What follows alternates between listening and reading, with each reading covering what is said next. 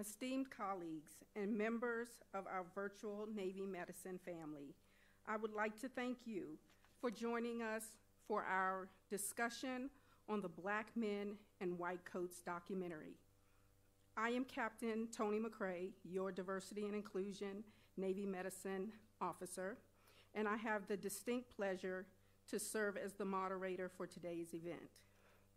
Today's conversation will explore panel participants' views on issues highlighted in the AMA documentary, Black Men in White Coats, a film that creates awareness of the shortage of Black men in the field of medicine and how the long-term impacts of historic and systemic racism in our nation have shaped this reality. It will also offer our panelists an opportunity to share experiences and barriers they have faced in their personal and professional journeys as physicians, dentists, and naval officers. And lastly, we will utilize their collective perspectives to identify solutions we can leverage to increase diversity, inclusion, and equity, and reduce health disparities in medicine. I encourage virtual participants to leave their questions, comments, and suggestions for future discussion topics in the chat. Before I present today's discussion panelists, I have the distinct honor to introduce the Surgeon General of the Navy, Rear Admiral Bruce Gillingham. Rear Admiral Gillingham understands the importance of diversity, inclusion, and equity, and has been leading the way to develop a culture of excellence within Navy medicine. I would like to thank Rear Admiral Gillingham for his enduring support of the principles of DEI and for being present with us today for this important discussion. Ladies and gentlemen, without further ado, I present Rear Admiral Gillingham.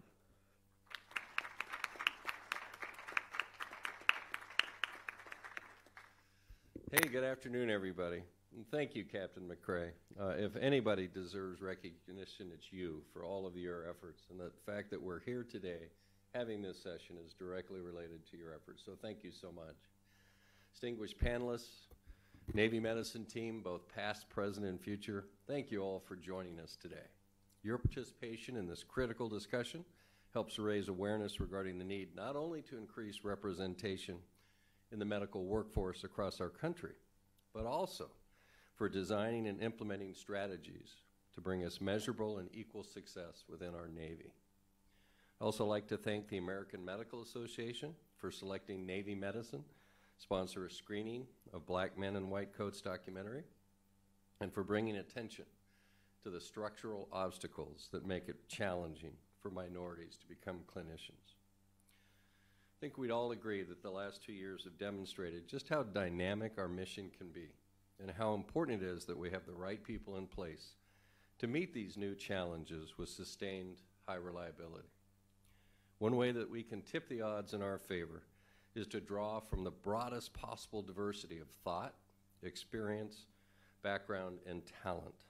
And I truly believe that we need to cast our net as widely as possible to identify those high-quality individuals across our active, reserve, civilian, and contract workforce who have those qualities and make that commitment to identify the roadblocks to their success, give them the tools to be successful, and finally, to sustain that support so that they don't, quote, leak from the pipeline, end quote, as was pointed out by the documentary. Our numbers in Navy medicine demonstrate where we need to be, although additional research is warranted in the military community. As the documentary demonstrated, this lack of wide representation can contribute to major gaps in health outcomes, including morbidity and mortality that are seen in communities of color. The COVID-19 pandemic has only amplified this disparity. Some specifics. Within the United States, Black people make up approximately 13% of the population, but represent only 2% of all physicians and 2.6% of dentists, an underrepresentation that continues to this day within our medical and dental schools. Within Navy medicine, black officers make up 4.4% of the medical corps, 4.7% of the dental corps, and 8.3% of our overall Navy medical officers. We need to make a serious investment in increasing representation in the medical workforce and advancing inclusion within our communities. That starts by objectively assessing where we are today and how we got here, and making a commitment to addressing those issues head-on by developing executable solutions. And this problem extends beyond racial diversity, so we also need to open our aperture to look at other areas where we've not yet achieved parity and applied the same rigorous strategies and tangible incentives to address them as well. This issue not only impacts the public health of our nation, but has the potential to negatively affect both force medical readiness and our own medical force readiness. Optimizing diversity, inclusion, and equity across the board are critical for the success of our core mission and our credibility as leaders in our increasingly diverse and connected world. I ask you and I invite you to listen carefully to the perspectives of our accomplished panel of healthcare providers and military leaders who will be sharing their personal and professional stories, providing their insights and recommendations to accelerate our progress. We're hoping that the awareness that you glean from having watched the documentary and by listening to the panel discussion today will result in one of those aha moments that opens your eyes to new perspectives, sheds light on personal blind spots, and that reinforces your willingness to be an agent for positive transformation. As sailors, in an emergency, we understand the power of the command, all hands on deck. The challenge before us is to make sure that the crew that responds to this order in the future is as broadly diverse and talented as we can make it. Thank you again, everyone, especially our distinguished panelists, for your participation today, and I look forward to the discussion.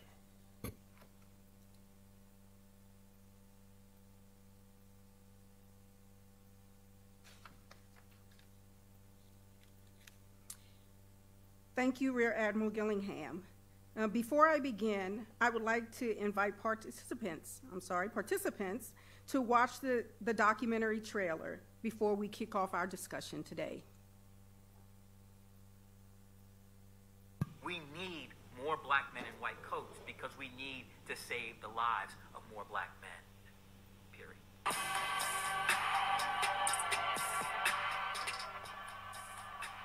There were fewer black men applying to medical school in 2014 than in 1978. There are several medical schools that do not have any black men in their classrooms.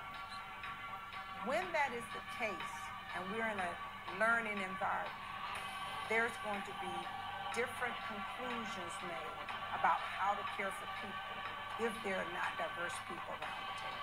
You need to care about your fellow man and woman, otherwise we all suffer. So the reason why white people, white women should care about diversifying the physician workforce, which includes black men, is because it makes it better for all of us. Historically, the system wasn't designed for black men to succeed.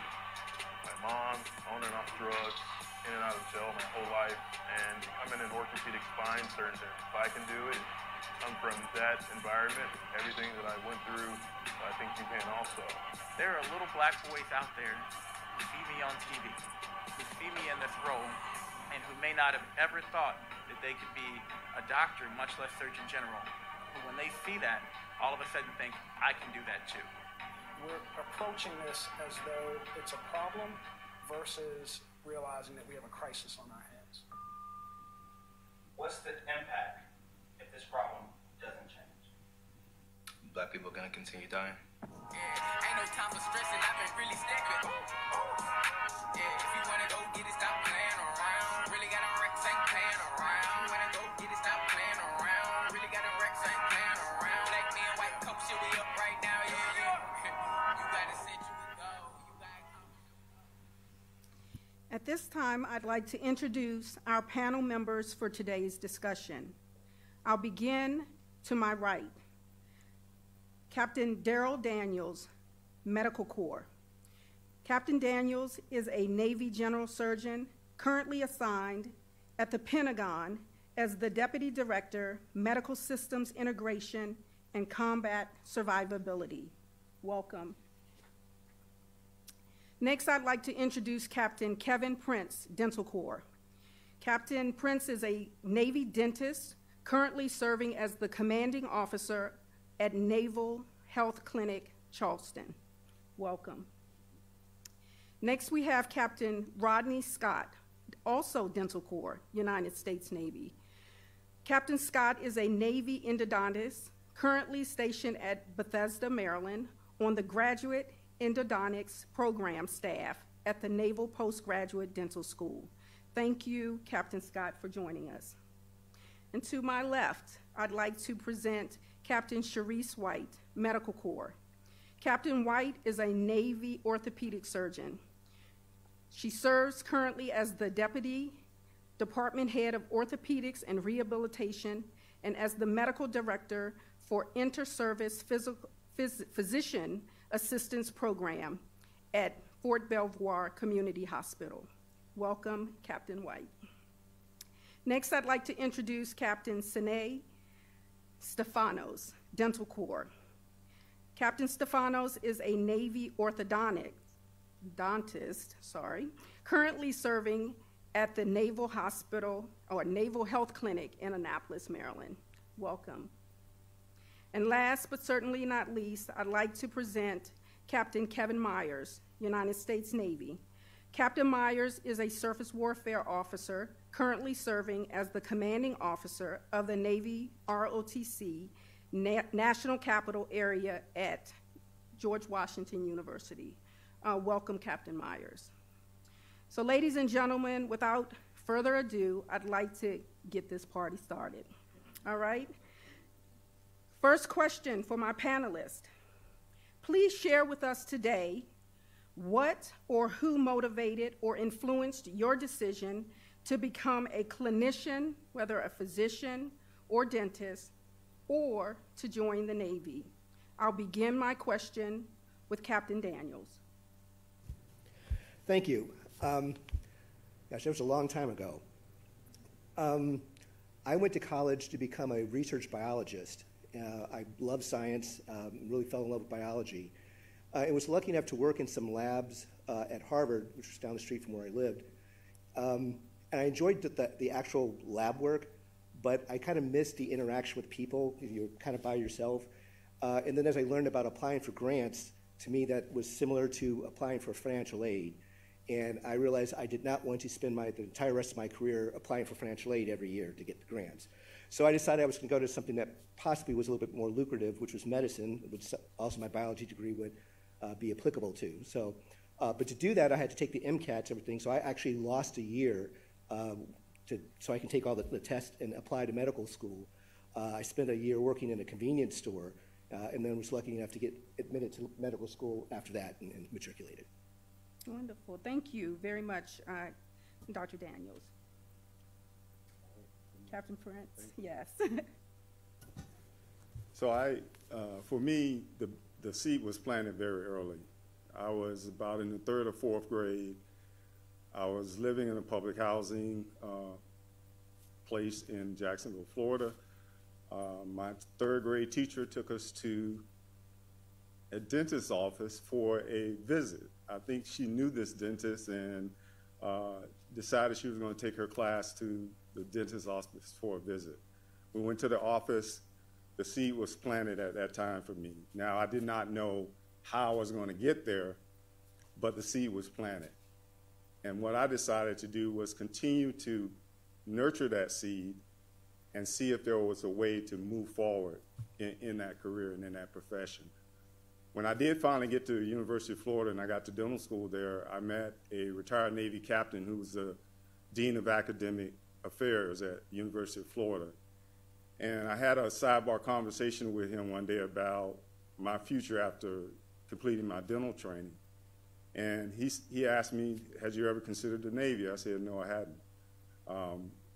As a matter of fact, I told him, and these are my words, exact words to him, I actually had a scholarship to West Point that I turned down because I didn't want to leave Florida to go to New York. And so he looked at me and he was like, okay, that's a little bit odd, but anyway, had you ever considered the Navy? I was like, no, I did not. And he planted the seed again for something that I had not considered. And so I decided after, my second year of dental school that I was going to join the Navy as a reservist, and I started my Navy career after my second year of dental school. Thank you very much for sharing your story, Captain Prince. Sure. At this time, I'd like to turn the mic over to Captain Scott. I tell this story and people laugh, but my first exposure to, I guess, being a medical dental professional was my neighbor. I grew up in El Paso, Texas, so that's a predominantly Hispanic town, if you've ever been there. My dad was in the Army. I don't hold that against him. That's where the idea of joining the military was kind of prominent in my mind, but my neighbor was a dentist. He was a young black guy. He had a nice sports car. He had a nice house, and that was kind of my first introduction to, hey, this is something that I could do. He was very, well respected in the community, and I guess that's where it planted the seed. I surrounded myself with people who went to medical school, people who became lawyers, and kind of just got pulled along with a group of people that became very successful. So I think it really was about who I was surrounded by and who I found myself living next to that really planted a seed in my mind. Thank you, Captain Scott. This time, I'd like to turn the mic over to Captain White. Ma'am. So my mom was an Air Force nurse. Nursing school, I was, yeah, there we go. Hi. My mom was a nurse in the Air Force, and she went to nursing school when I was in preschool. I do remember that because I was about 3 when we were in the car waiting for her to get done with school, and my father asked my sister and me what we wanted to be when we grew up. Now at 3, I really didn't have any long-term plans. And so all I knew was that I didn't like waking up early and going to preschool, but my sister, who was 6 years older, said at the time that she wanted to be a teacher. That sounded like the worst idea in the world to someone who didn't even like waking up early to go to school. And so I said, I'll just be a nurse like mommy. And my father said something that turned out to be factually incorrect, but appeals to the sensibilities of a 3-year-old when he said, nurses have to clean up messes. So why don't you be a doctor? Because they do all the same things, but they don't have to clean up messes. And I said, okay. And so that was the seed that was planted, that little Sharice is going to be a doctor. And over the years, the community pretty much nurtured Sharice is going to be a doctor. And that's how I ended up deciding to go to medical school. Wonderful. Thank you so much, Captain White. Captain Stefanos, please share your journey. For me, it's like completely different. I grew up in Northeast of Africa, and I never saw a doctor, let alone to dream about a doctor. So I migrated here in 1990, and I started working. I had 3 jobs, 3 full-time jobs, and I tried to go full-time school. And it was extremely hard. And on my third job, I was working in 7-Eleven, and the manager asked me, like, hey, if you work from midnight to 7 o'clock, you'll get 25 cents extra. I said, damn, that's great. So let me work at midnight to 7 o'clock. And so one recruiter came buying coffee, said, hey, why don't you go to school? I say, I'm going to school, but I can't afford because I have 3 jobs and I'm barely surviving. He said, like, join the Navy. They can pay for your school and they give you a place to stay. I said, are you sure, or you just pulling my leg? He said, I'm 100% sure. I was so excited. And then I tell my brother, he said, like, hey, this guy told me they can pay for my school. They give me a place to stay, and you go full-time. But he said, like, no, they put in your leg. I say, no. He came the next day. I said, like, you know what, man, I'm going to join. So he gave me all the paperwork, and I joined the Navy, and I became a dental tech. So I became a dental tech, E1. They told me, like, what do you want to pick? I said, I have no clue about dental tech. I was to be a nuclear physicist, and they say, no, you can't do that. I said, okay, what can I be? Be a dental tech. I said, okay, I picked dental tech. And I did my A school. I went to Norfolk, and for amazing things. The doctors that I work with, I can list them. And one of them is here as a panel with us, Captain Prince. I was his tech long time ago. Thank you, Dr. Prince. So I was his tech, and I had Captain Bryant, a lot of doctors that helped me out. He said, Captain Bryant told me, like, hey, you can become a doctor. I say, are you sure I can become a doctor? He said, yes. So he put my package. I applied one school because I have no idea. And he sent me to his school. I finished my school, and then I did my ortho program. And think about this now. I'm going to give you, this is amazing. Not only I became a dentist, and I became a part of the presidential team to serve the president's family and the president. So if there is a way, if there is a dream, there is a way. And the Navy made me to become a dentist and a doctor. Oh, well, thank you for that powerful journey. Thank you. I definitely think our panel members and our constituents out in virtual world appreciate hearing that story. He was an amazing dental technician. Thank you, Captain. And last but certainly not least, I'd like to turn the mic over to Captain Kevin Myers. Right, thank you.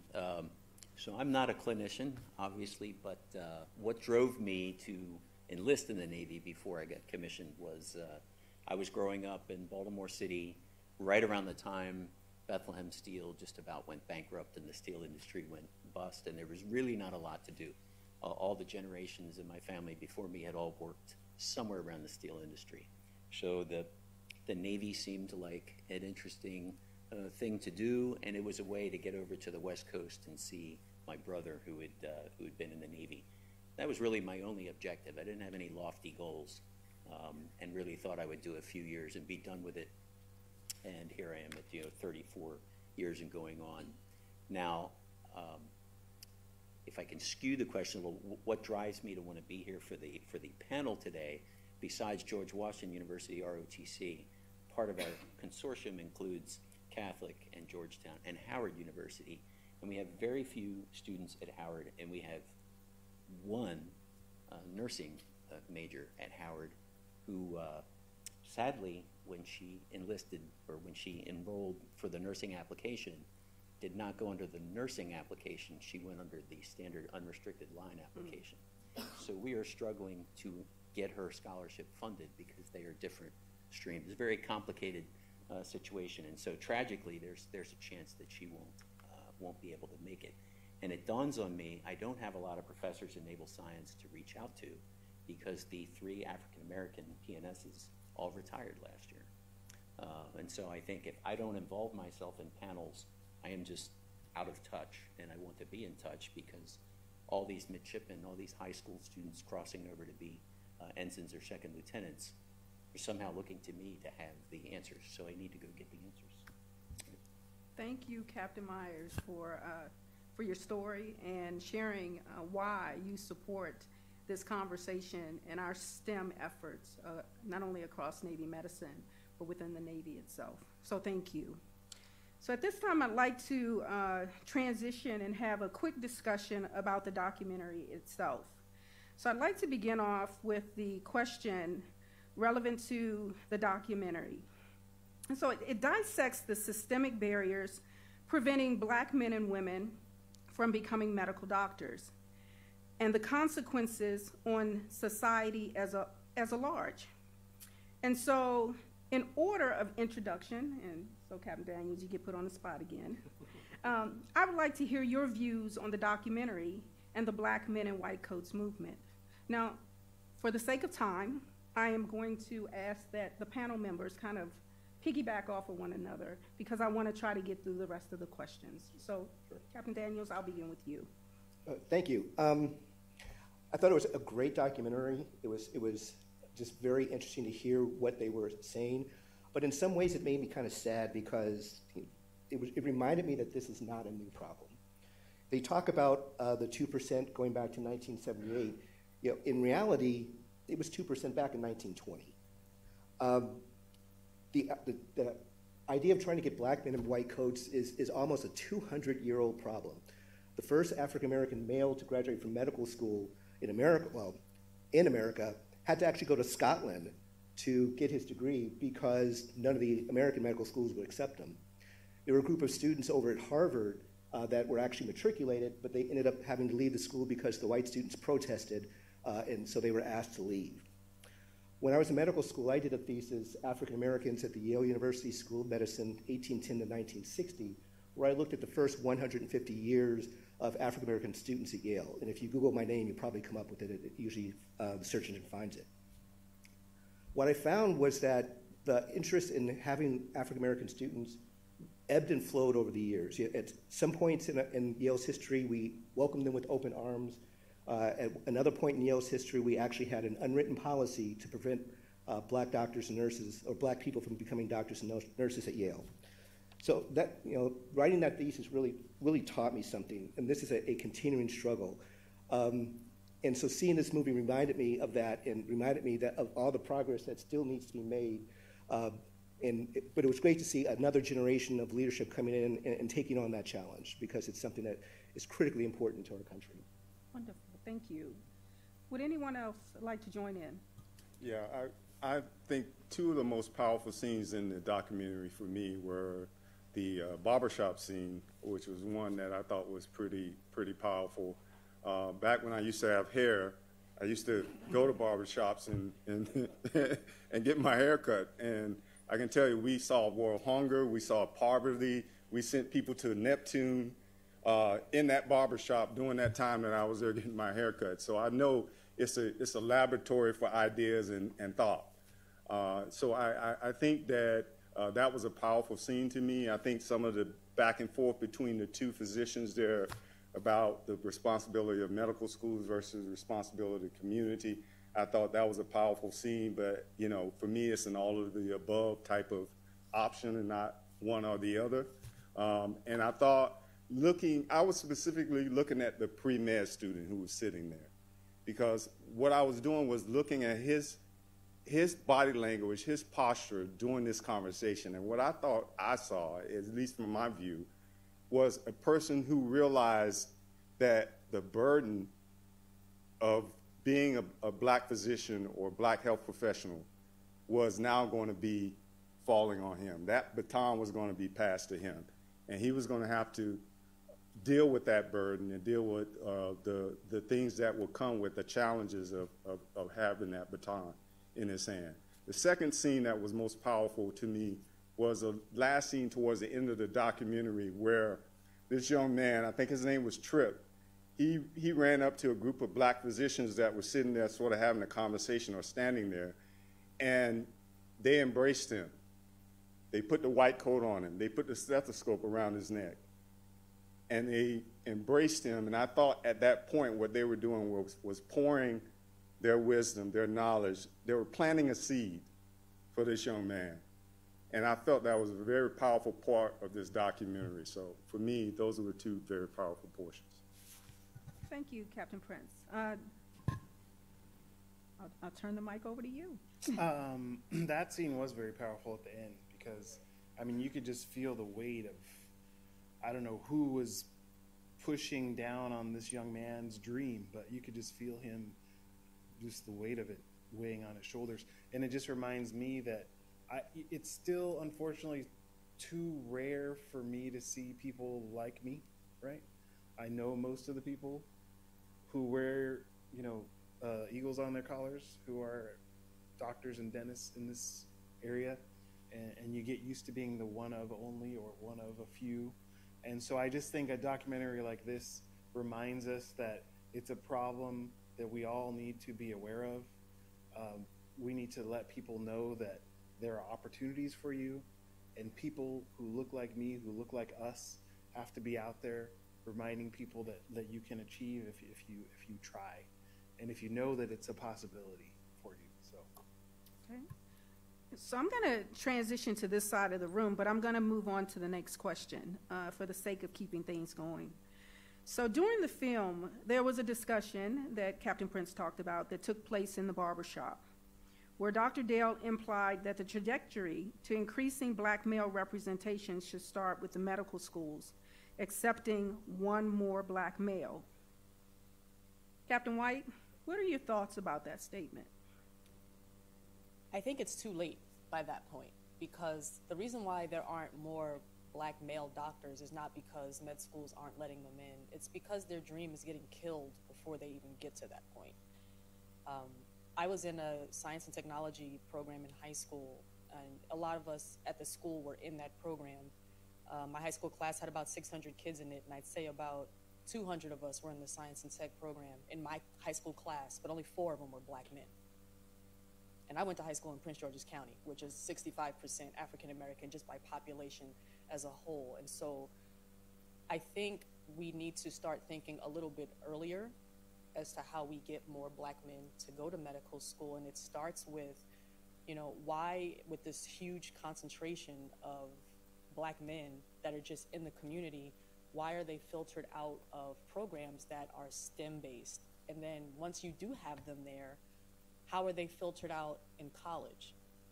And so I think adding one more black male per med school class is a great idea, but again, I think at that point, you've already missed the people that you could have captured had you started 6-7 years earlier. Thank you, Captain White. So, Captain Stefanos, I'd like to add on to that a little bit, because I think there may be a perception that adding one more black man to a class sort of, how can I put it, makes it look like we're not competent and qualified to be there, so that it's a token or bringing back some type of affirmative action. What are your thoughts on that? So I think for me, when I see, like, if we add one person in medical school, okay, let's expand it. Why we should keep it that way? Why can't we say, like, okay, how many African American enlisted do we have in the Navy? What if we say, like, hey, can we put 2% of those enlisted, put them in a medical school? That will give us, for example, let's say if we have 20,000. Let's say, hey, can we take 2%? This is the one we can impact directly. We don't have to go and look for people. These people are just like Captain Prince. I work next to him. He helped me out. So if we can focus that the one we can touch and get 2% of our enlisted to medical school, because we know if they go through a school, they are good enough to apply to any medical school. So we can expand it. So using just one, it looks like we are limiting to one solution to the big problem. So we need to expand it more, saying like, okay, let's get 2% from our enlisted. How about 5% from our enlisted? Give them the tools that they can join the medical force. So the idea is great. If they can add one medical student, is great, because sometimes you need to put your fit to the medical school. So if you can get in, I know 100% they will graduate. So that one is, giving one is a good start, but that's not the end. That is a start. We can expand that to a lot of fields. We can say, how about 10% for our enlisted? How about 3%? And we have a standard exams that doesn't help us either. So we got to make sure when we recruit these people, we have to match to the program so that we can have access to the medical schools. So having access is the problem. We have a lot of outstanding students, but we don't have access. That access, we need it. So if they give me one more doctor, hey, great. What about 2% from our enlisted guys? So we need to expand it. We didn't need to limit ourselves to just one type of exposure to the medical field. Thank you. Yeah. Captain Myers, I'd like to hear your perspective on the question. Thank you. Well, Captain White mentioned, it's a little bit late if you're just trying to add one more, and I would agree with that. If I went back a little bit in the sequence for people trying to come into ROTC program, they'll either ask a high school counselor, or they'll go to a recruiting office, or maybe they'll find it on the internet. Now that application is skewed to things like an SAT or ACT score, a grade point average, and then these leadership tick marks, which for us now count up to 40%. And when you look in the checklist, there are things like, are they in the Boy Scouts? Are they in Eagle Scout? Do they belong to various societies? And in my mind, this is really skewed more toward a suburban type of environment, and not someone who's growing up in a major city or an urban environment. And so it is one of the things we look at for our Naval Service Training Command. How can we do a whole of person approach? Because you have people exercising leadership. Some of these young people are single parent families, and they're taking care of younger brothers or sisters. And how do you credit that so that they can at least get in the door and be accepted to a university? And then, you know, medical, dental programs, those become more readily available. Thank you. I appreciate that. So I'd like to, yeah, of course, sir. I think there's a critical time frame for African American men, and this is just my opinion and my opinion only. I think there's a critical time frame between grades 5 through 9 where you have to really hone in and target African American men and try to move the ball forward as far as that's concerned, because that's a time frame when you see a lot of young African American men start to look at formulating their opinions about the world and about things around them and their environment.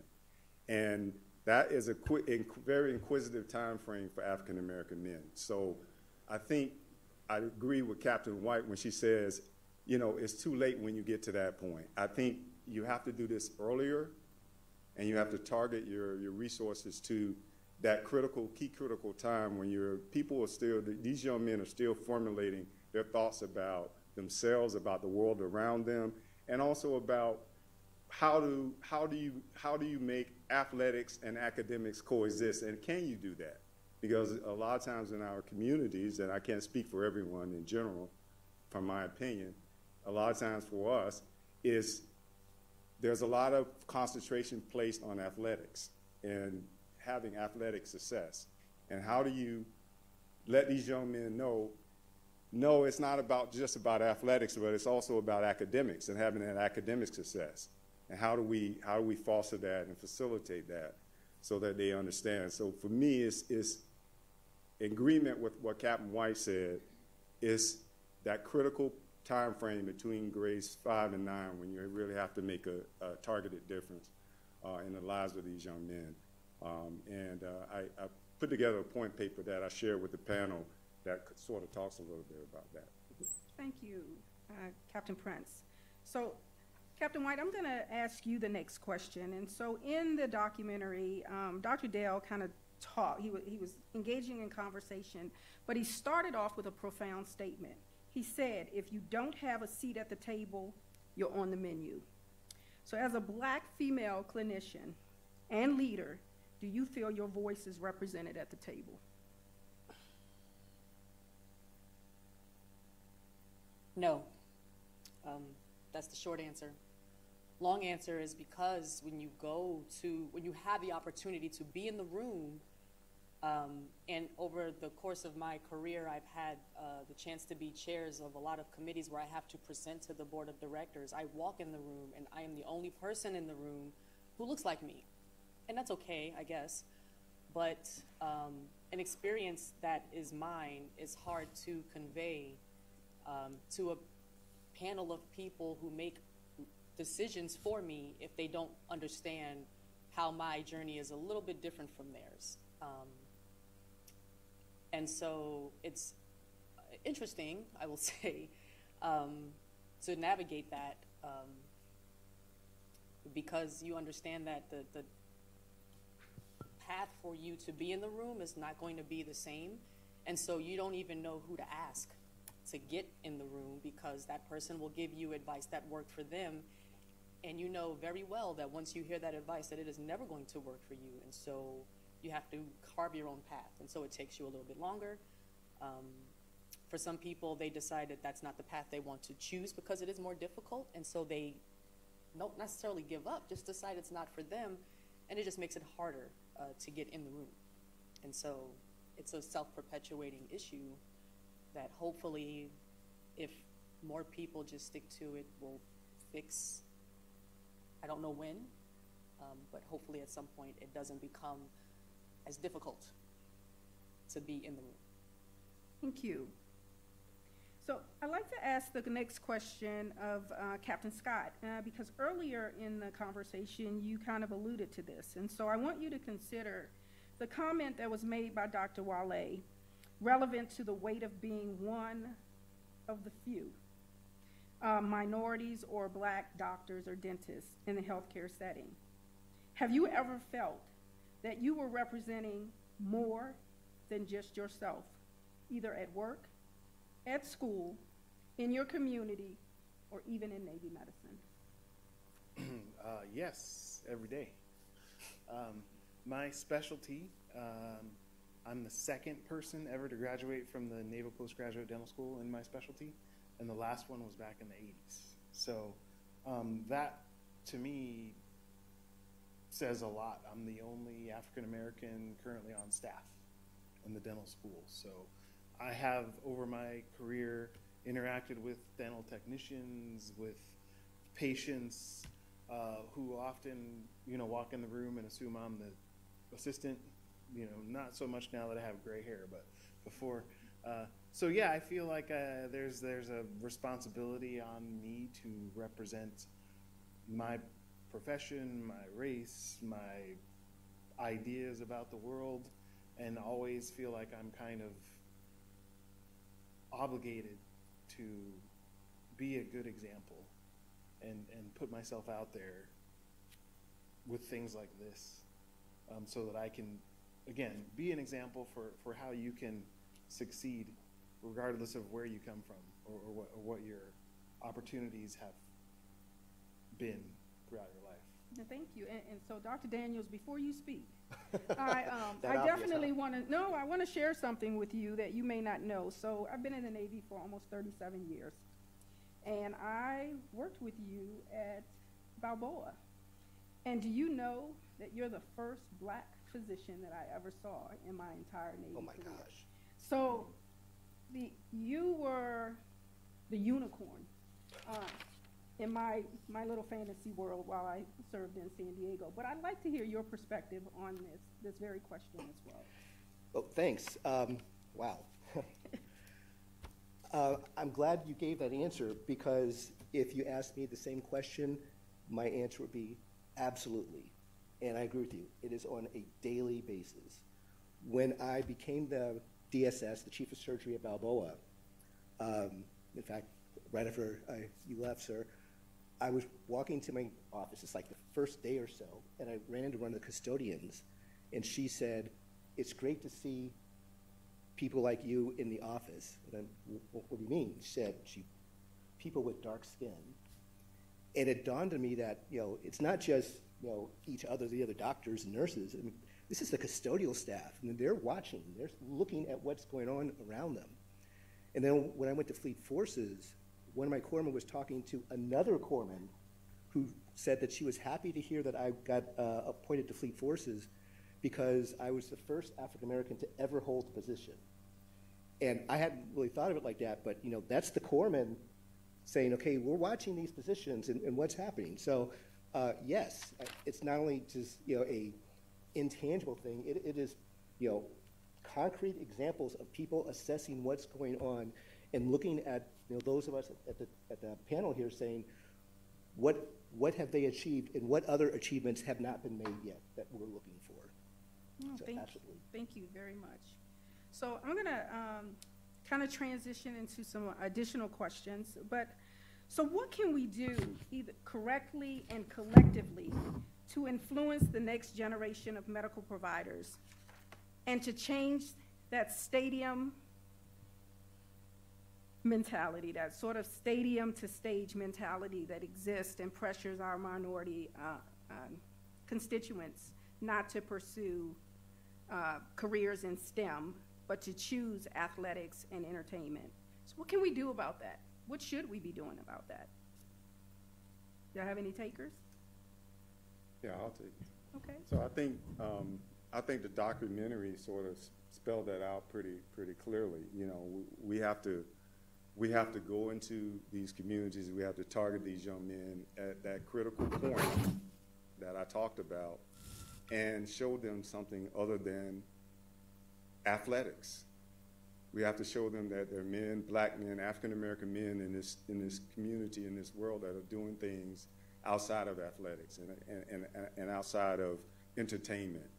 And so I think the documentary really spells that out quite clearly. The question is, do we have the will and the courage to put the investment in that are going to be required to make that happen, knowing that the return on investment may take a while? Do we have the will and the courage to do that? I think that's the question at hand. And I think that it's going to be even more challenging than that, because I remember a show I was watching, I forget what exactly it was, but they asked a young woman, young black woman, what did she want to be when she grew up? And her answer was a thug. Why? I mean, it just blew my mind. That's what you want to be when you grow up. But that's what she saw around her, so that's what she achieved. We've got to make sure that it's not only the athletes and the entertainers, but the doctors and nurses, the rock stars, the people who achieve, the people who own corporations. Those are the rock stars. Show them there's an alternative. And no, you don't have to expect to be dead by 25. There's a different world out there. We just need to show it to them. Okay. I think the responsibility lies into us, because there are a lot of programs in, for example, in the Navy that help our enlisted, a lot of programs that we put them just for the heck of it. We don't engage ourselves. The programs that we have, we put them just for sake that we have these programs. Instead, us taking responsibility, using all the utility that we have, and give them to the kids. I can give a simple example. For example, we had a program at UPenn when I was a student, the minority kids that you bring them to the school. So we brought 12 students to the program. Out of the 12 students, 3 students became a dentist. They were 9th grade students. So we have a lot of these programs that will help our minority, but they are only entitled. So we need to use those programs so that we can utilize them and recruit people and give them that exposure to the programs. So we need to work a little bit harder. The leadership, everybody should work harder with all the programs that we have to utilize them and give them access to the people that need them the most. So we need. Like to add into this comment? Sure. A lot of energy, it seems, in the last few years has gone into highlighting a problem that for some of us have known it's always been there for decades, at least as long as I've been in Navy medicine. And because I remember as a medical student rotating at various hospitals and various departments, trying to figure out what I wanted to be when I grew up. And I remember distinctly being a medical student at San Diego and seeing no other officers of color, period. No nurses, no doctors, no medical service corps, like none, 0, for the entire 6-week rotation. And that kind of skews how you think you would fit into an organization if you don't see anyone who looks like you. And so as much extra work as it seems, to get this panel together, I think for people that are junior to us to do more work out in the community so that people see you. Because I believe in the saying, you can't be what you can't see. I didn't listen to it, obviously, because there were no black women orthopedic surgeons when I decided to become one in the Navy.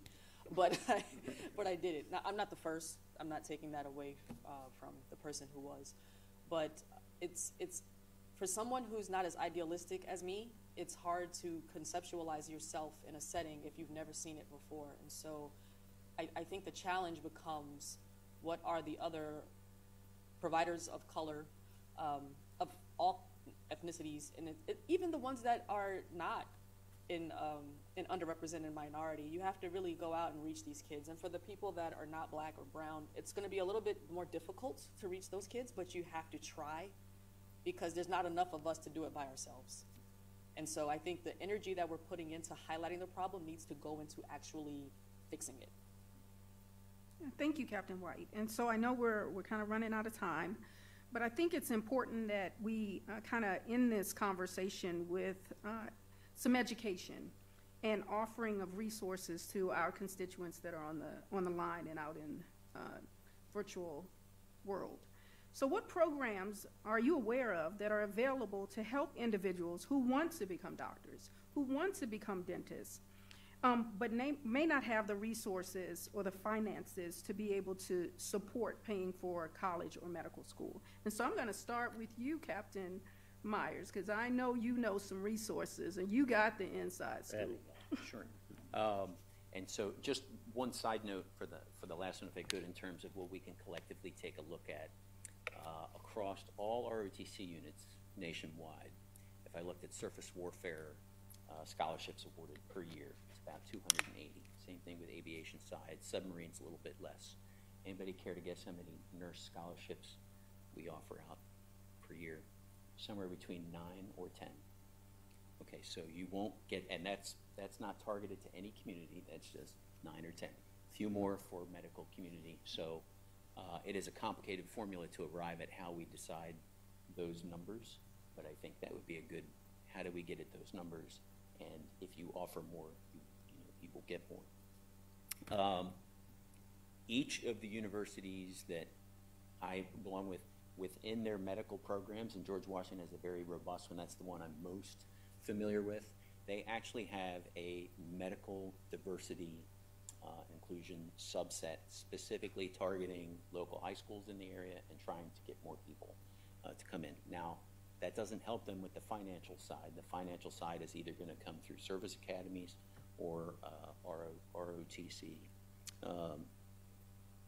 There are forums online to help people fill out the applications, but if there's anybody who has, children of high school age getting ready to go through colleges, I would recommend that they call any of the ROTC universities that are close to them. Their numbers are published, and if you don't want to do that, then call mine, because we'll help you get through that process. We find if we shepherd someone through an application process, the success rate is exponentially higher than if they're sitting at home trying to figure out how to do these things online. And the financial aid programs depends on the region. That's a little more complicated situation, but we've actually found active duty and reserve personnel who will come over and ask us how they can apply their GI Bill benefits. They have them, or their children have parents, and they're just not sure how to do it. And every university has an office set up to do that, but finding that sometimes is the challenge for them. So those are just a few things I recommend. Obviously not targeted just to the medical community, but I think anything that's going to help ROTC in general would also help medical programs. Thank you, Captain Myers. Would anyone else like to offer any other additional resources? I think I would say there is, for medical and dental school, there are a lot of programs that can help you, and one that I know it works, I put a lot of people to that program, is the HPSP program. If we need the leadership, from the leadership, we need to work hard to get this information to the undergrad students that are willing and able to go to medical and dental school. And the HPSP program pays for your school tuition and boarding, and you get a pocket money. There is no other way. This is like a free money that you can use. You become a doctor, and it's 4-4-4. You go to school for 4 years, you serve 4 years, and you are done. So the HPSP program is an excellent program. If you don't have money, if you don't want to go through a loan, these programs work especially for the minority. And the leadership, we need to work harder to reach out to people to use these programs. And I guess I would also add, for those of us who didn't go through HPSP or one of those programs, make sure we educate people on what to do financially after they finish medical school, because either the day after you finish medical school or residency, suddenly you're sitting there and I mean, I was lucky, I only had $100,000 in debt, but now it's more like $250,000, and that's nothing to shake, shake a turkey leg at. And so knowing how to manage finances, knowing, coming up with a financial plan, maybe deferring, getting a mortgage on a house for a couple of years so you can start paying some of that down early, things like that. It would have been great for somebody to be able to sit down with me and tell me what to do, because I finished my residency, got in a plane, went to Okinawa, and I was literally on my own trying to work that out. So that would be my offer. No, thank you for that perspective.